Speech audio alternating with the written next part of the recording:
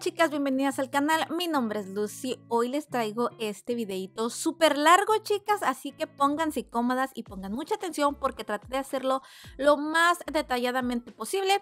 Y bueno, para comenzar, como pueden ver, este set ya tiene aproximadamente como un mes. Es obviamente en mis uñas naturales y pueden ver que pues sufrí una crisis de ansiedad. Así que bueno, vamos a pasar de este set que ya pues literalmente está súper maltratado a este nuevo set con este efecto que está súper de moda. Así que las invito a que si les interesa saber cómo es que lo logré, las invito a que se queden y sigan viendo. Ok, chicas, para comenzar voy a estar utilizando este bead que se llama 5 en 1. Este bead, chicas, lo compré por Amazon. Les voy a dejar el enlace en la partecita de abajo. Y bueno, como pueden ver, lo que estoy haciendo es retirando el producto. En esta ocasión quise hacerlo con este nail bead porque pues la verdad se me hace mucho más rápido que utilizar acetona. Además que la verdad es nueva y pues que quiero como probarla y la verdad me gustó mucho, chicas.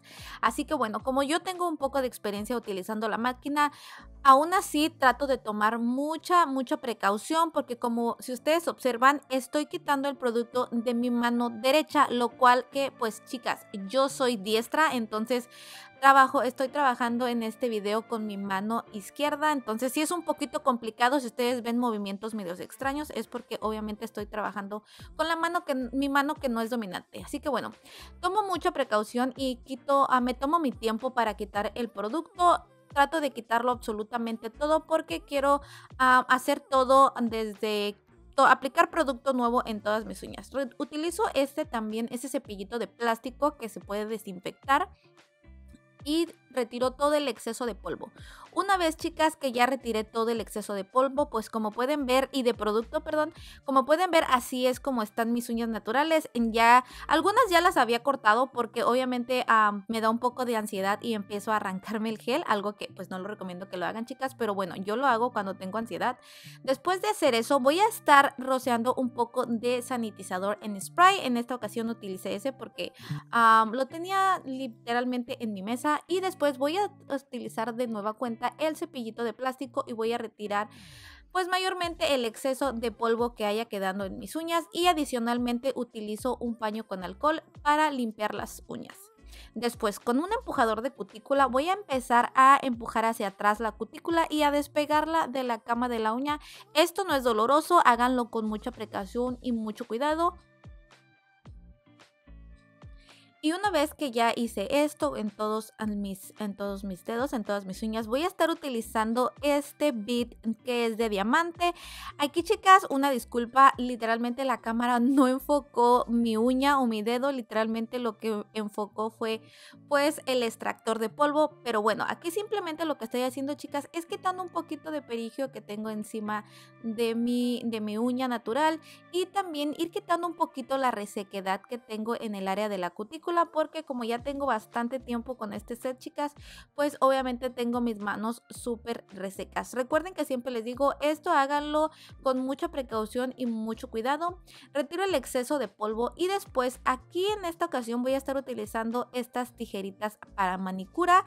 Estas tijeritas, chicas, son muy pero muy finitas, son especialmente para hacer esto. En esta ocasión lo hice, chicas, porque yo tenía bastante pues exceso de cutícula. No la quito toda, pero quito un poquito como el exceso, ¿no? Recuerden que no es muy recomendable quitarla. En esta ocasión a mí me gusta hacerlo en mis uñas y en mis manos, porque pues soy dueña de mis manos, pero esto no es muy recomendable que lo hagan, sobre todo si no tienen experiencia.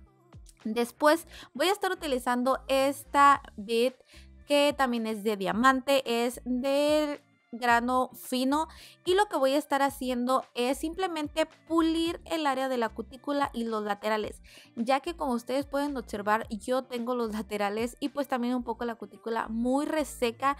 Así que bueno, ustedes pueden ver esos pequeños puntitos en mis laterales que son súper resecos, y si los sigo dejando eso va a provocar que se me hagan como los que llamamos padrastros, entonces eso después lastima un poco. Entonces bueno, chicas, este bead me va a ayudar a pulir toda la piel que está alrededor de mi uña y a dejar la piel en un buen estado. Así que bueno, esto lo hago con mucho cuidado y mucha delicadeza, chicas. Recuerden que hay que tener mucho cuidado cuando hagamos algo de manicura rusa. Después retiro el exceso de polvo con ese cepillito de plástico.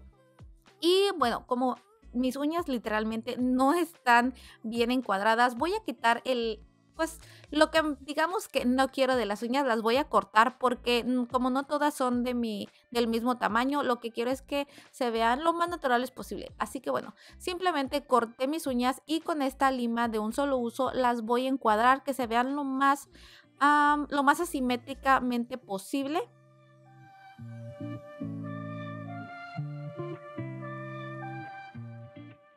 Y bueno, chicas, una vez que terminé de encuadrar mis uñas, voy a utilizar este Sandbit de grano 240, que es de un solo uso. Este es el grano más fino, chicas. Entonces, lo que voy a hacer es, lo voy a estar utilizando para preparar mi uña natural. Pero si ustedes pueden observar aquí en la imagen, lo uso en una velocidad pues lenta, bajita, y solamente preparo, chicas, el área de donde se hizo el crecimiento. No preparo el área como toda la cama de la uña, no, simplemente preparo los laterales y el área de crecimiento, que es pues donde está la uña nueva. De nuevo, quito el exceso de polvo, vuelvo a sanitizar con mi spray. En esta ocasión sí utilicé demasiado porque después utilizo esta toallita que es, ahorita las podemos encontrar muy fácilmente, chicas, y son para desinfectar las manos. Las podemos encontrar en cualquier tienda como Walmart y eso. Así que bueno, aquí como pueden ver ya están listas mis uñas naturales para cualquier aplicación. Este es el proceso para preparar las uñas naturales, chicas, y aquí podemos ya aplicar lo que queramos. Y bueno, en este punto voy a estarles mostrando este pequeño plastiquito. No sé exactamente cómo se llaman, les soy honesta, no sé cómo se llaman. Yo los compré hace muchísimo tiempo, chicas.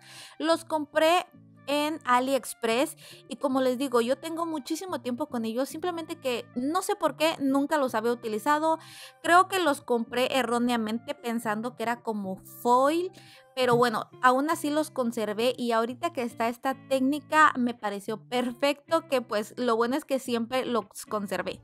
Y bueno, lo que voy a estar haciendo aquí es simplemente cortar. Aquí ustedes pueden elegir si quieren cortar figuras como un óvalo, un triángulo, tiritas, o si ustedes pueden echar su imaginación a volar como ustedes quieran. Y bueno, lo que voy a hacer aquí es medirlo. Como yo estoy trabajando en mis uñas naturales, pues están súper cortitas, así que bueno, voy a hacer un cuadro simplemente, o un rectángulo, como ustedes quieran llamarlo así, porque pues obviamente las uñas no son totalmente cuadradas, pero bueno, así como pueden ver. Ahora, en este punto ustedes pueden ver que el plastiquito no está totalmente liso.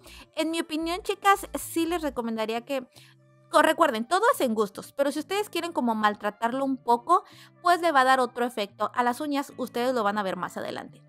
Así que bueno, para la aplicación estoy utilizando este deshidratador de la marca de Chiara Sky. Ustedes recuerden que pueden utilizar las marcas que ustedes quieran. Como primer voy a estar utilizando el número 2 de la misma marca de Chiara Sky. Y bueno, como gel base voy a estar utilizando este que es gel base y primer de Color Club.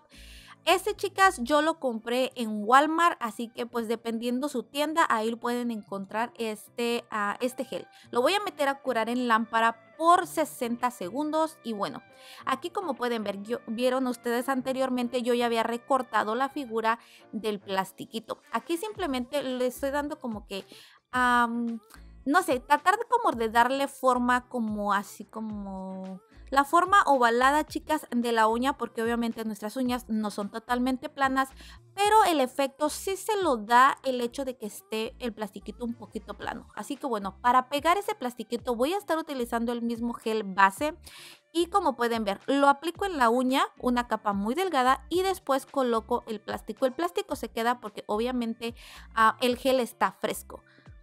Y después, una vez que ya lo coloco de esta manera, como pueden ver, no está totalmente liso, así que eso le va a dar un efecto muy bonito. Así que bueno, aquí como pueden ver, lo estoy curando en lámpara para que se seque y obviamente el plastiquito quede pegada a la base de la uña.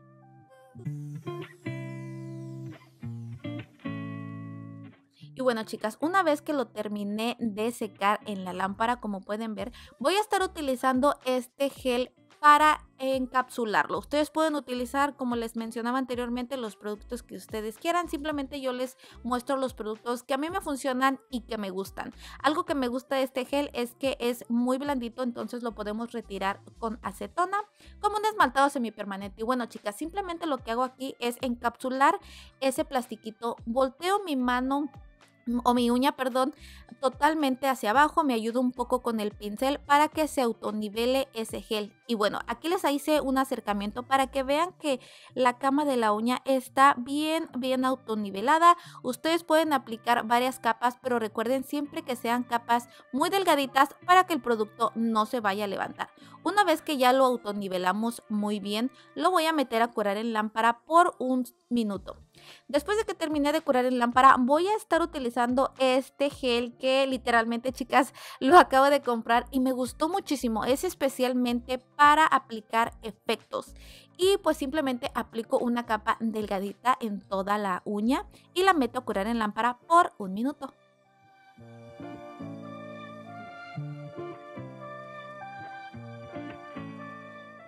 Después de que termine de curar en lámpara, voy a estar utilizando este efecto. Aquí, chicas, ustedes pueden utilizar el efecto que ustedes quieran, pero yo les recomiendo que utilicen el efecto de acuerdo al efecto que tiene el plastiquito, ¿no? Para que sea un poquito o totalmente lo contrario, para que tenga dos efectos al mismo tiempo.